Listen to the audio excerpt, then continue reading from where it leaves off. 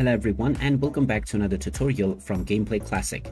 In this video, I'm going to show you how you can download and install the EA Sports FC 26 game on your PC. So let's get started right away. First of all, open up the Steam application on your device, and after you are taken into the store page, you can click on the search box. Now you can just type in EA Sports FC 26 to begin your search. Once you find the game, you can click on it, and this will then take you into the game page where you can check out the trailer as well as the reviews.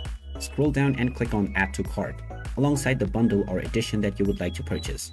You can then click on View My Cart to continue towards your payment.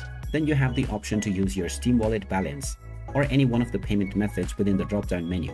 Finally, enter the credentials of your chosen payment method, and as soon as you finalize your transaction, the game will be added to your library.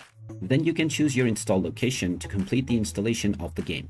Once it is done, you can then start enjoying the EA Sports FC 26 game on your PC. So there you have it. That is how easy it is to download and install the EA Sports FC 26 game on your PC. If you find this video helpful, don't forget to hit that like button and subscribe to our channel for more useful tips and tutorials. Thanks for watching, and I will see you again in the next one.